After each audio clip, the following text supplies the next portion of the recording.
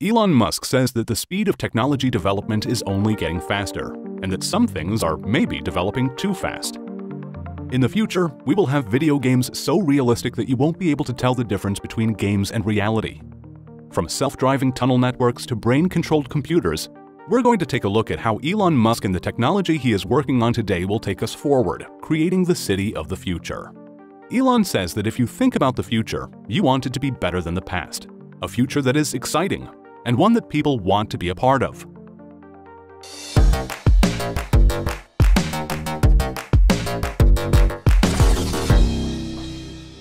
How will we get from one city to another?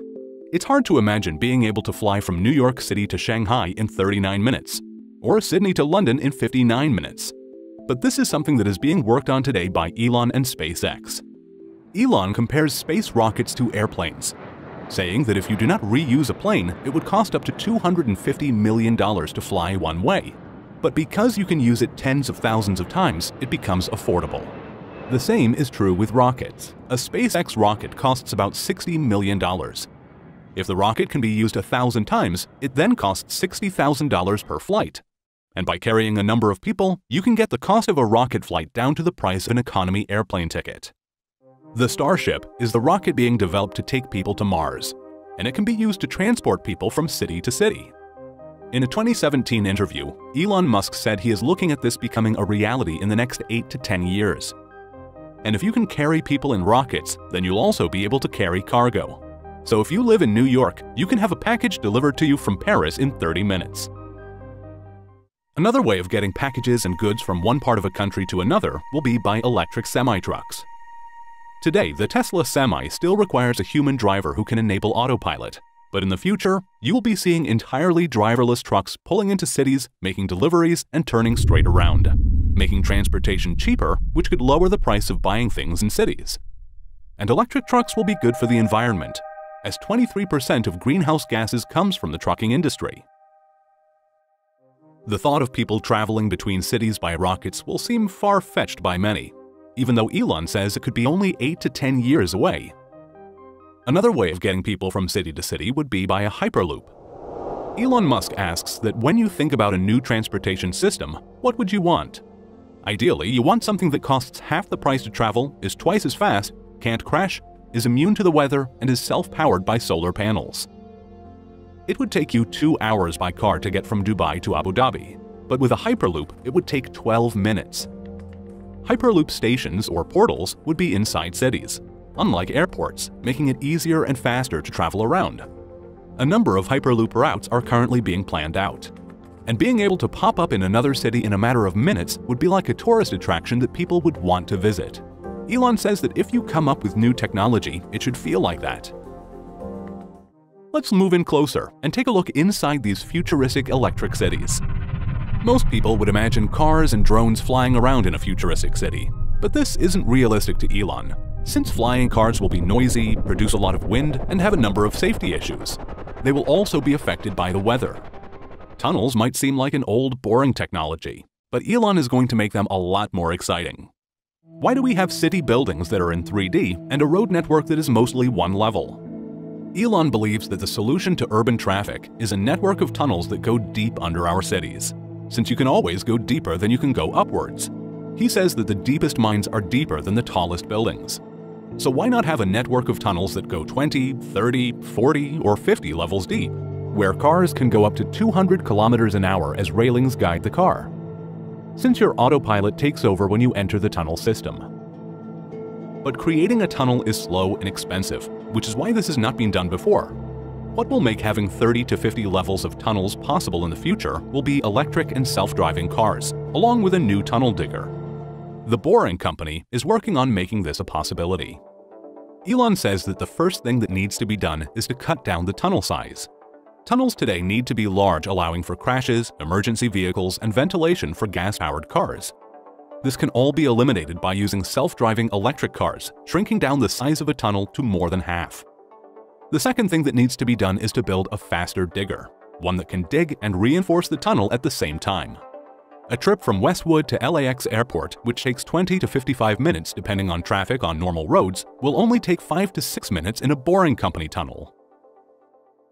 Elon believes that in 10 years it will be unusual for cars to be built that are not fully self-driving, as they are getting close to being 100 to 200% safer than a human driver. He says that getting into a car will be like getting into an elevator and pushing a button. We used to have elevator operators who controlled the levers, and take it for granted that it is all automatic today. It is the falling prices of lithium-ion batteries that is making it possible to see more electric cars and other forms of transport on the streets, along with more houses powered by solar panels. And batteries are what Tesla's main expertise is in. Tesla is building gigafactories. These factories are making lithium-ion batteries along with other parts for Tesla cars and energy products. Elon Musk says that it would take 100 gigafactories to give humanity enough battery capacity to go fully renewable. There are 2 gigafactories in the United States, with another one under construction in China, and Tesla have just announced plans for another gigafactory in Germany. The future will come from being able to store energy, and the whole world can go renewable with 100 gigafactories. As our cities and lives become electrified, everything will also be connected. This will be because of Starlink, a project by SpaceX. It aims to launch thousands of satellites into orbit, creating a constellation, providing internet access even in places where people don't have internet today. SpaceX launched the first batch of satellites in May 2019. They now have 122 orbiting the Earth and are planning to deploy tens of thousands. And in the long term, a version of this constellation internet will be deployed as a communication system around Mars. Let's take a look at our day-to-day lives inside an Elon Musk city of the future. For example, even where we get our food is going to be different in the future. Elon Musk's brother Kimball Musk is a board member of SpaceX and Tesla, and is also a co-founder of Square Roots, a company that is building shipping container vertical farms in cities. As this is a more sustainable and healthier way of growing food, you can find a link in the description below to the video we made on how the future of farming is in our cities. With these city farms, you will be able to get your greens from farm to table in 4 hours. And Kimball says that the tech being used today to farm food in climate-controlled city spaces will also be used on Mars. Now imagine being dropped off at work in your completely self-driving Tesla car. But it does not have to sit in a parking lot waiting for you. It can go back out by itself, and could even make money for you by picking up passengers and dropping them off. You could schedule when it can be shared and when you need it ready for yourself, and you will even have the option of only sharing it with friends and family. That is 100% of what will happen, Elon says. It's just a question of when. But what happens when all driving becomes autonomous? Since the largest employer in the world have people driving in some way, such as taxis and truck drivers. Elon says that since there will be fewer jobs that a robot can't do better, a universal income will be necessary, where people are given a set income without needing to work for it. So in a futuristic city where a lot of today's jobs don't exist, what is going to be taught in the schools? Elon Musk created a school. It started out being for his own children and a few children of employees at SpaceX. It's even located on the SpaceX campus and is called Ad Astra, which means to the stars. Elon breaks down education as the downloading of data and algorithms into your brain, which is being done really badly in traditional schools. His method is to gamify learning. The more you can make learning like a game, the better. And if you can explain why things are being taught, it makes a huge difference in a child's motivation. At Ad Astra, they don't make kids go through different grades like an assembly line, since children have different abilities at different levels. They focus on teaching problem solving, such as how engines work.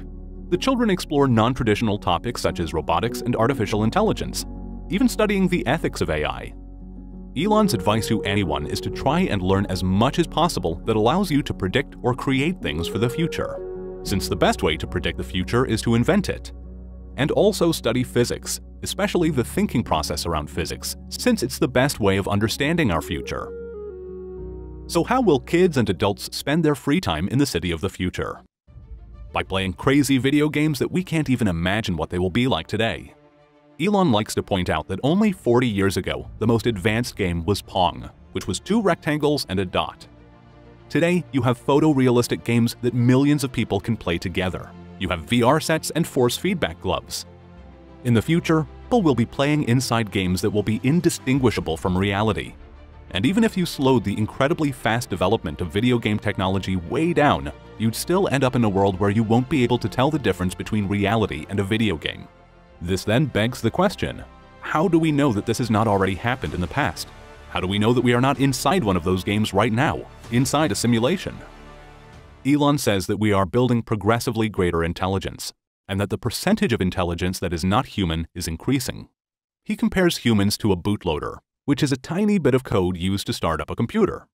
Elon says that you can think of humans as a biological bootloader for starting a digital superintelligence. So there needs to be some sort of merger between biological and machine intelligence, since we will be too slow keeping up with AI, creating a crisis in the future. It is all about the connection speed between your brain and your digital world. Our output is getting slower. Before, we used keyboards with 10 fingers, and now we use 2 thumbs on a phone. Elon explains that computers can communicate at 1 trillion bits per second, while our thumbs can do 10 to 100 bits per second. We made a video, link in the description, that talked about how Amazon's Alexa could be a step in connecting our brains to our digital world. Alexa's voice control has been built into over 20,000 devices, allowing for faster, multitasking commands. For example, as you watch TV, you can ask the Wi-Fi router to turn off just for your children's devices when it's time for them to sleep. But Elon Musk is in a different world when it comes to connecting our brains to computers. He and a team are developing something called Neuralink. Threads and a chip will be implanted into the brain that will communicate to a wearable pod, allowing you to be linked with a computer. So far, a monkey has been able to control a computer with its brain, and Neuralink is petitioning the FDA to start trials with humans next year. In the future, it will enable anyone who wants to have superhuman powers of thinking and acquiring information.